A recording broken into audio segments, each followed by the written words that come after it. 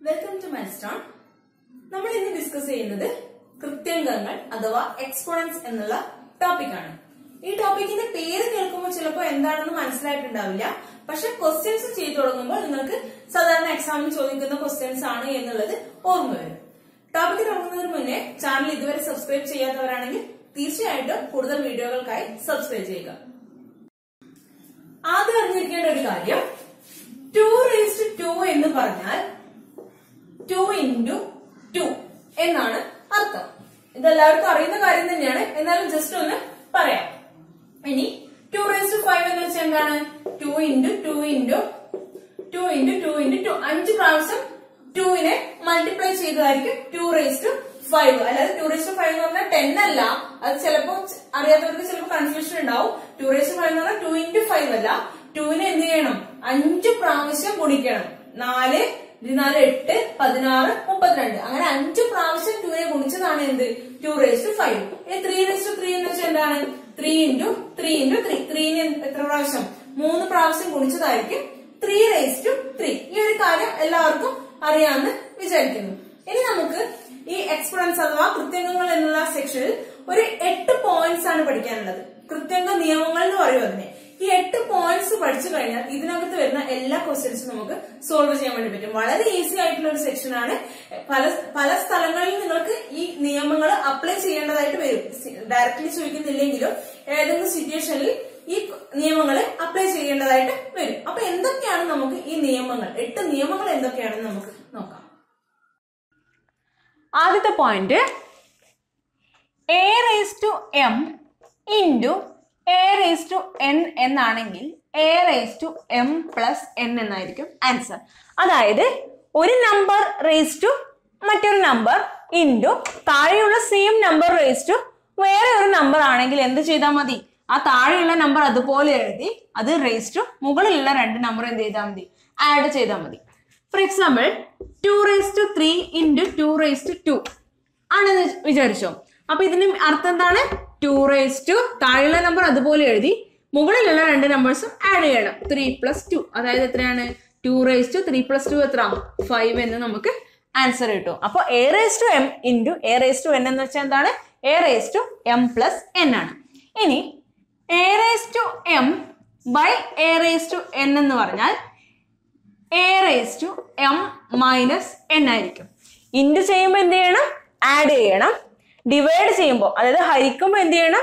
Minus ചെയ്യണം. Okay, a⁻m into a⁻n, a⁻m+n, a⁻m/a⁻n എന്താണ്? a⁻m-n. ഇനി a⁻n എന്ന് പറഞ്ഞാൽ 1/a⁻n എന്നാണ് അർത്ഥം. അതായത് a⁻n എന്ന് പറഞ്ഞാൽ മൈനസ് കളയാൻ വേണ്ടിട്ട് എന്ത് ചെയ്താൽ മതി? 1/a⁻n എന്ന് എഴുതിയാൽ മതി. a⁻n എന്ന് പറഞ്ഞാൽ എന്ത് തന്നെയാണ്? 1/a⁻n തന്നെയാണ്. അടുത്തത് a⁻m = a⁻n ആണെങ്കിൽ അതിന്റെ മീനിങ് m = n എന്നായിരിക്കും.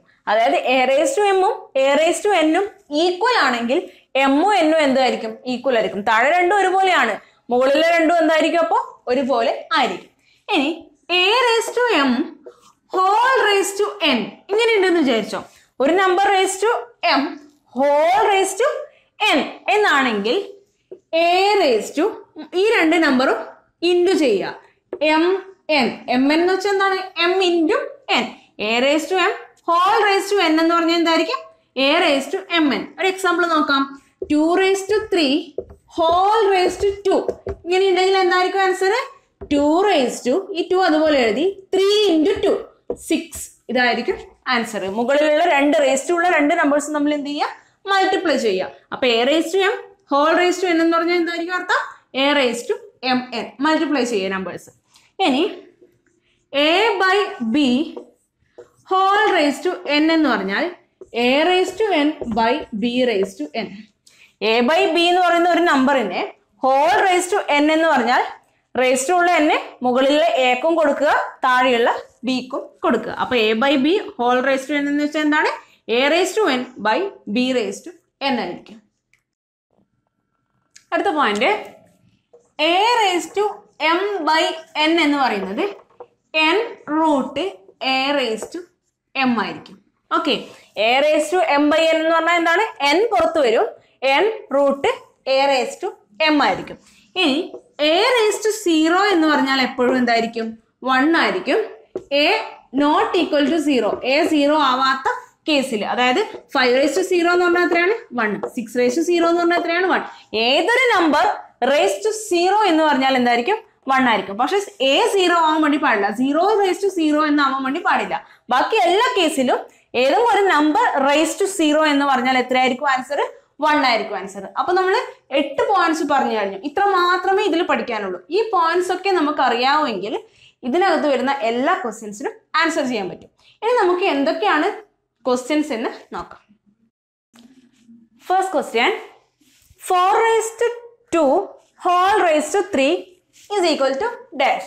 നമുക്കറിയാം a raised to m whole raised to n എന്ന് പറഞ്ഞാൽ എന്താണ്? a raised to mn. ഇങ്ങനെ നമ്മൾ പഠിച്ചിട്ടുണ്ട്. അപ്പൊ ഇവിടെ 4 raised to 2 whole raised to 3 എന്ന് വെച്ചാൽ എന്തായിരിക്കും? 4 raised to 2 into 3, അതായത് 4 raised to 6. അപ്പൊ ഓപ്ഷൻ സി ആയിരിക്കും ആൻസർ. വളരെ സിമ്പിൾ ആയിട്ടുള്ള ക്വസ്റ്റ്യൻസ് ഇതിൽ നിന്ന് ചോദിക്കൂ. അപ്പൊ ഇങ്ങനെയുള്ള ചെറിയ ചെറിയ പോയിന്റ്സ് ഒക്കെ ഓർത്ത് വെക്കാം. അടുത്ത ക്വസ്റ്റ്യൻ നോക്കാം. 4 raised to minus 3യുടെ വിലയെന്ത്? 4 raised to minus 3ന്റെ വിലയെന്ത്? നമുക്കറിയാം a raised to minus n എന്ന് പറഞ്ഞാൽ എന്താണ്? 1 by a raised to n. നമ്മൾ പഠിച്ചിട്ടുള്ളതാണ്. ഈ a raised to minus n എന്നുള്ള ഫോമിലല്ലേ 4 raised to minus 3 ഉള്ളത്? അപ്പൊ 1 by a raised to n അതുപോലെ തന്നെ എഴുതുക. അതായത് 4 raised to 3. 4 raised to 3 എന്ന് വെച്ചാൽ എന്താണ്? 4 into 4 into 4 അല്ലേ? അപ്പൊ 1 by 4 into 4 into 4. 4 into 4 16, 16 into 4 64. അപ്പൊ 1 by 64 എന്ന് കിട്ടി. അപ്പൊ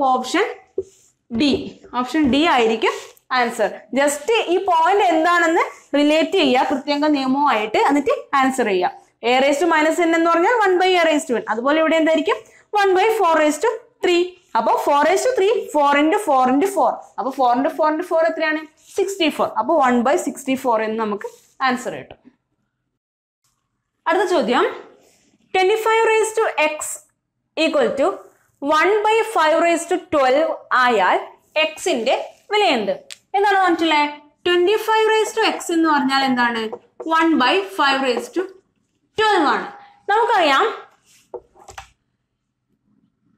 a raised to minus n എന്ന് വെച്ചാൽ എന്താണ്? 1 by a raised to n ആണ്. 1 by a raised to n നമുക്ക് എന്ത് എഴുതാം? a raised to minus n എന്ന് എഴുതാലോ. അപ്പൊ 1 by 5 raised to 12 നമുക്ക് എന്ത് എഴുതാം? 5 raised to minus 12 എന്ന് എഴുതിക്കൂടെ? 1 by a raised to n a raised to minus n ആണ്. അപ്പൊ 1 by 5 raised to 12 എന്ന് വെച്ചാൽ എന്തായിരിക്കും? 5 raised to minus 12 മൈനസ് ആവും മുകളിലേക്ക് പോകുമ്പോൾ. അതായിരിക്കും ഈ 25 raised to x അതുപോലെ എഴുതി. നോക്കുക ഇനി 25 raised to x ഉം 5 raised to minus 12 ഇത് സോൾവ് ചെയ്യണം. എക്സിന്റെ വിലയാണ് നമുക്ക് കണ്ടുപിടിക്കേണ്ടത്. എക്സിന്റെ വില കണ്ടുപിടിക്കണമെങ്കിൽ ഈ 25ന് പകരം ഇവിടെ എന്താവണം? 5 ആവണം. അപ്പൊ 25 എന്ന് വെച്ചാൽ എന്താണ്? 5 സ്ക്വയർ ആണെന്ന് നമുക്കറിയാം. 5 സ്ക്വയറിലെ 25. അപ്പൊ 25ന് പകരം നമ്മൾ എന്ത് എഴുതി? 5 സ്ക്വയർ എന്ന് എഴുതി. raised to x അതുപോലെ എഴുതി സമം 5 raised to minus 12. a raised to m whole raised to n എന്താണ്? a raised to mn നമ്മൾ പഠിച്ചിട്ടുണ്ട് അല്ലേ? a raised to m whole raised to n എന്താണ്? a raised to mn. അപ്പൊ 5 raised to 2 whole raised to x എന്തായിരിക്കും? 5 raised to 2x സമം 5 raised to minus 12 അവിടെ തന്നെ ഉണ്ട്. അപ്പൊ 5 raised to 2x സമം 5 raised to minus 12. a raised to m സമം a raised to n ആയാൽ m equal to n ആയിരിക്കും നമുക്കറിയാം. അതായത് 2x equal to minus 12 ആയിരിക്കും. അപ്പൊ x എന്തായിരിക്കും? minus 12 divided by 2 എത്ര കിട്ടും? minus 6 എന്ന് നമുക്ക് ആൻസർ കിട്ടും. എന്താണ് ചെയ്തത്? ജസ്റ്റ് ആദ്യം 1 by a raised to n എന്നുള്ളതിന് a raised to minus n ആക്കി. 5 raised to 12 മുകളിലേക്ക് പോകുമ്പോൾ 5 raised to minus 12 എന്നായി. ഇനി നമുക്ക് എന്ത് കിട്ടണം? എക്സിന്റെ വാല്യൂ കിട്ടണം. അപ്പൊ ഇവിടെ 25 ഉണ്ട്, ഇവിടെ 5 ഉണ്ട്. അപ്പൊ നമ്മൾ എന്ത് ചെയ്യണം? ഒരുപോലെ ആക്കാൻ വേണ്ടിയിട്ട് 25ന് എന്ത് ചെയ്തു? 5 സ്ക്വയർ എന്ന് എഴുതി. 25ന് 5 സ്ക്വയർ എന്ന് എഴുതാലോ. അപ്പൊ 5 square whole raised to x സമം 5 raised to minus 12 കിട്ടി. അപ്പൊ 5 raised to 2x സമം 5 raised to minus 12. അപ്പൊ a raised to m equal to a raised to n ആയാൽ മുകളിലുള്ള രണ്ട് വാല്യൂസ് എന്തായിരിക്കും? ഈക്വൽ ആയിരിക്കും. അപ്പൊ 2x minus 12 കിട്ടി. x എന്തായിരിക്കും? into 2 ഈ സൈഡിലേക്ക് പോയാൽ by 2 ആവും. അപ്പൊ എക്സിന്റെ വാല്യൂ നമുക്ക് -6 എന്ന് ആൻസർ കിട്ടി. സി ആയിരിക്കും, ഓപ്ഷൻ സി ആയിരിക്കും ആൻസർ. അപ്പോൾ ഏതൊക്കെയാണ് ആ പോയിന്റ്സ്, ഏതൊക്കെ പോയിന്റ്സ് ആണോ യൂസ് ചെയ്യാൻ പറ്റുക എന്നൊക്കെ നോക്കിയിട്ട് സോൾവ് ചെയ്തിട്ട് ഫൈനൽ ആൻസർ കണ്ടുപിടിക്കാം. അടുത്തത് വളരെ ഈസി ആയിട്ടുള്ള ഒരു ക്വസ്റ്റ്യൻ ആണ്. x raised to m into n divided by x raised to n into m. ഇതെന്താണ്? മുകളിൽ ഇത് സോൾവ് ചെയ്താൽ എന്ത് കിട്ടും? x raised to m into n mn divide by താഴെ എന്ത് കിട്ടും? x raised to n into m nm. mn എന്ന് പറഞ്ഞാലും nm എന്ന് പറഞ്ഞാലും സെയിം തന്നെയല്ലേ? 2നെ 3 കൊണ്ട് ഗുണിച്ചാലും 3നെ 2 കൊണ്ട് ഗുണിച്ചാലും ആൻസർ സെയിം തന്നെയല്ലേ? അതുപോലെ തന്നെയാണ് mn nm സെയിം ആണ്. അപ്പൊ മുകളിലും താഴെയും എന്താണ്? x raised to mn എന്നാണ്. അപ്പൊ മുകളിലും താഴെയും ഒരേ നമ്പർ വെച്ച് ഡിവൈഡ് ചെയ്യുമ്പോൾ ആൻസർ എന്തായിരിക്കും? ഓപ്ഷൻ ബി 1 ആയിരിക്കും. 5/5 6/6 എന്തായാലും മുകളിലും താഴെയും ഒരേ നമ്പർ ആയാലും ആൻസർ എന്തായിരിക്കും? 1 ആയിരിക്കും. അപ്പൊ x raised to mn by x raised to mn തന്നെയാണ് ഇതും. അപ്പൊ ഒരേ നമ്പർ ആയതുകൊണ്ട് ഓപ്ഷൻ ബി 1 ആയിരിക്കും ആൻസർ. ഇനി അടുത്ത ക്വസ്റ്റ്യൻ നോക്കാം. 5 raised to 2 whole raised to 3 into 5 raised to 2 whole raised to 4 divided by 125 raised to 3.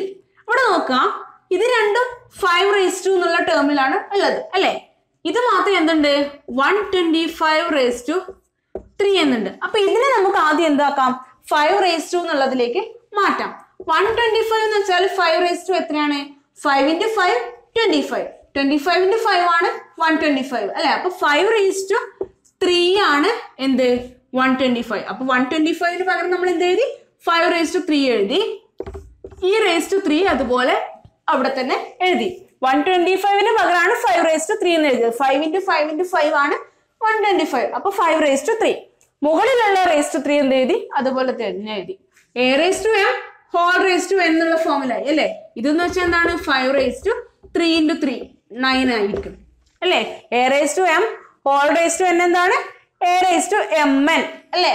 അപ്പൊ 5 raised to 9 കിട്ടി. ഇനി നമുക്ക് ഇത് സോൾവ് ചെയ്യാം. 5 raised to 2 whole raised to 3 എന്തായിരിക്കും? 5 raised to 6 ആയിരിക്കും. നമുക്കറിയാം, ഇത് ഡയറക്റ്റ്ലി മൾട്ടിപ്ലൈ ചെയ്താൽ മതി. Into 5 raised to 2 whole raised to 4 ഇത് രണ്ടും മൾട്ടിപ്ലൈ ചെയ്യുക അല്ലെ?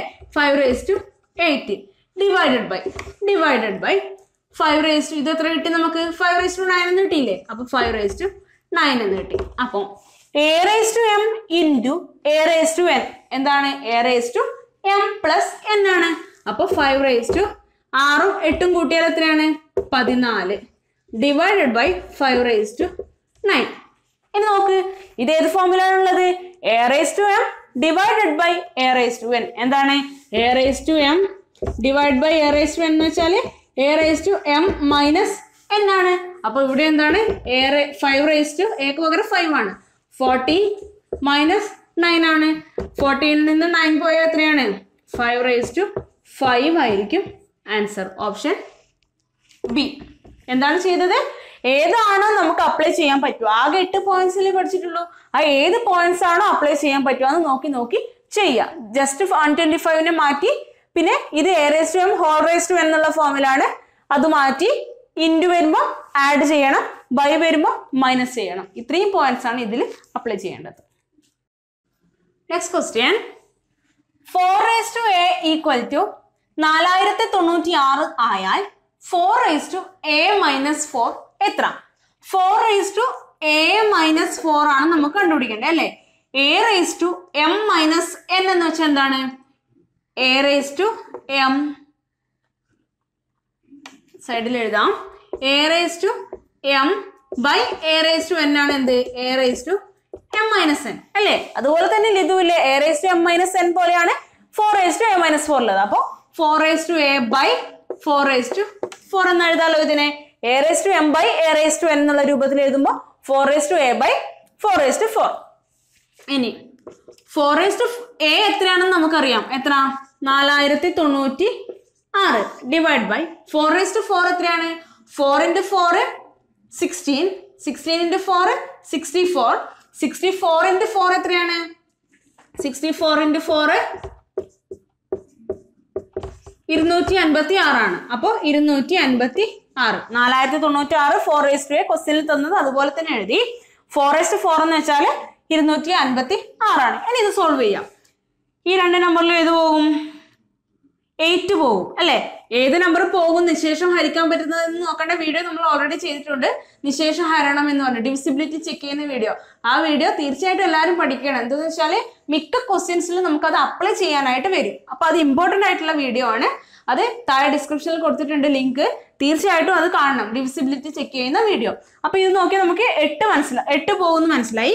അപ്പൊ 25-ൽ 8 3 പ്രാവശ്യം, ബാക്കി 1, 16-ൽ 8 2 പ്രാവശ്യം, 40-ൽ 8 5 പ്രാവശ്യം, 9-ൽ 1 പ്രാവശ്യം, ബാക്കി 1, 16-ൽ 8 2 പ്രാവശ്യം. ഇങ്ങനെ സോൾവ് ചെയ്യുന്നത് എങ്ങനെയാണെന്നും നമ്മൾ ബേസിക് മാത്സിന്റെ വീഡിയോയിൽ പറഞ്ഞിട്ടുണ്ട്. മാത്സ് എങ്ങനെ പഠിച്ചു തുടങ്ങാം എന്നുള്ള വീഡിയോയിൽ എങ്ങനെയാണ് ഇങ്ങനെ ഹരിക്കുന്നത്, ഡിവൈഡ് സൈഡിൽ എഴുതി ഹരിക്കാതെ എങ്ങനെയാണ് ഇങ്ങനെ സിംപ്ലിഫൈ ചെയ്യുന്നതെന്നൊക്കെ മുന്നേയുള്ള വീഡിയോയിൽ പറഞ്ഞിട്ടുണ്ട്.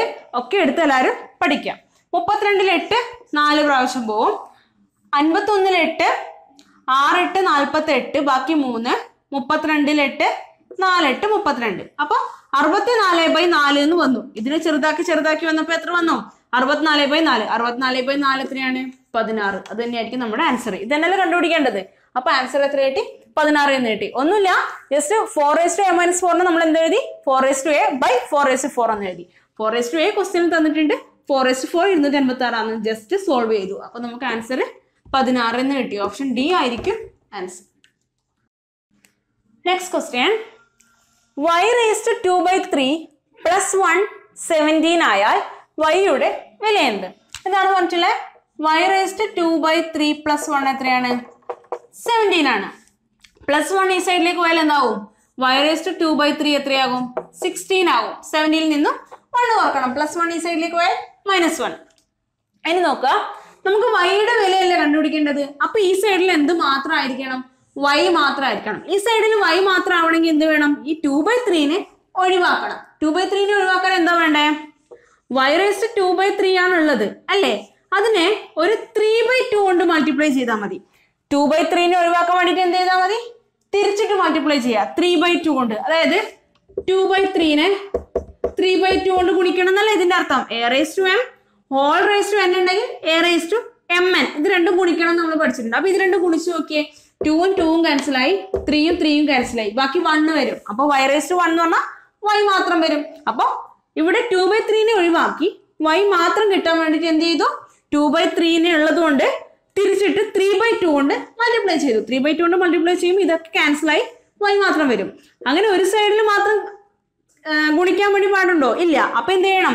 ഈ സൈഡിൽ 3/2 കൊണ്ട് ഗുണിക്കുന്നുണ്ടെങ്കിൽ ഈ സൈഡിലും എന്ത് വേണം? 3/2 കൊണ്ട് ഗുണിക്കണം. ഇവിടെ 16 ഉണ്ട്, അതിനെ എന്ത് ചെയ്യണം? 3/2 കൊണ്ട് ഗുണിക്കണം. ക്ലിയർ ആയല്ലോ? y-നെ 2/3 ഉള്ളത് ഒഴിവാക്കാൻ വേണ്ടി നമ്മൾ എന്ത് ചെയ്തു? 3/2 വെച്ചിട്ട് റേസ് ഗുണിച്ചു. അപ്പൊ എന്ത് ചെയ്തു? ഈ സൈഡിലും അങ്ങനെ എന്ത് ചെയ്യണം? റേസ് 3/2 എന്ന് കൊടുക്കണം. അപ്പൊ ഇവിടെ ഇതൊക്കെ ഒഴിവായി y മാത്രം കിട്ടി. ഇനി ഇവിടെ 16⁻³ എന്നാണ് ഉള്ളത്. 16നെ നമുക്ക് എന്ത് എഴുതാം? 4² എന്ന് എഴുതിക്കൂടെ? 16 എന്ന് വെച്ചാൽ എന്താണ്? 4². 4 × 4 അല്ലേ 16. 16നെ നമ്മൾ 4² എന്ന് എഴുതി, (3/2) അതുപോലെ എഴുതി. ഇതും ഏത് ഫോമിലാണുള്ളത്? a⁻m (a⁻m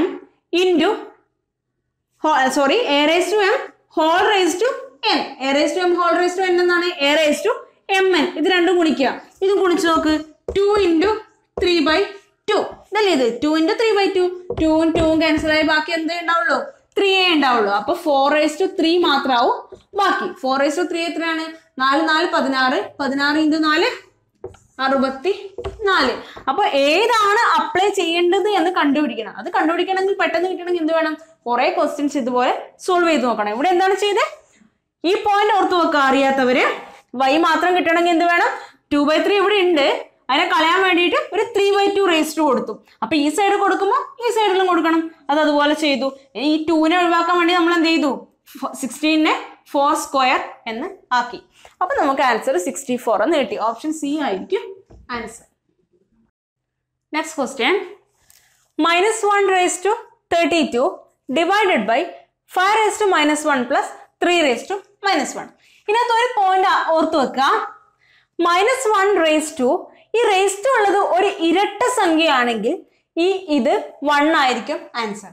ഇനി ഇത് ഒരു ഒറ്റ സംഖ്യ ആണെങ്കിൽ ഇത് -1 ആയിരിക്കും ആൻസർ. അതായത് -1⁻6 ആണെങ്കിൽ എന്തായിരിക്കും ആൻസർ? 1 ആയിരിക്കും. അതായത് ഇത് മുകളിലുള്ളത് ഒരു ഇരട്ട സംഖ്യ ആയതുകൊണ്ട്.